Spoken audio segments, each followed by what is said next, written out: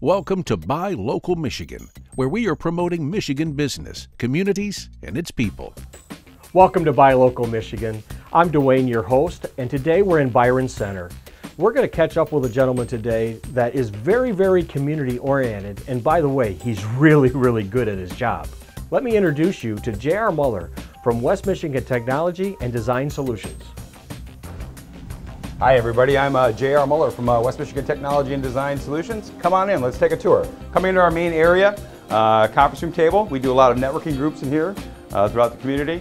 Also have my website clients that come in here. We'll bring up your website at the big screen, and we also run a video podcast show out of here on a weekly basis. All right, welcome everybody. We're back at Tech Talk here at West Michigan Technology and Design Solutions. Myself, JR, I got Shane, the Media Beetle, and our first guest, Dwayne from DW Video.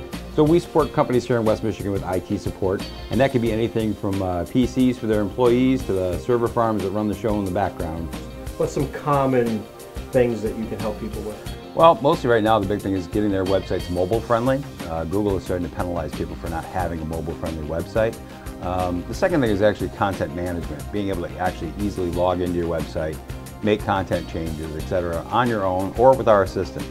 So we do some training stuff in here, like WordPress training. I also work with an outside company that does social media stuff, where everybody can come in here and actually work on your social media feeds as well. So it's a nice little interactive room. Third spot here is our media room.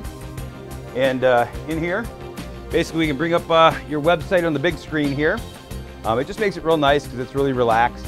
So that's WMTDS. You can get us on our website at WMTDS.com. We've also made another redirect. It's just westmichigan.tech.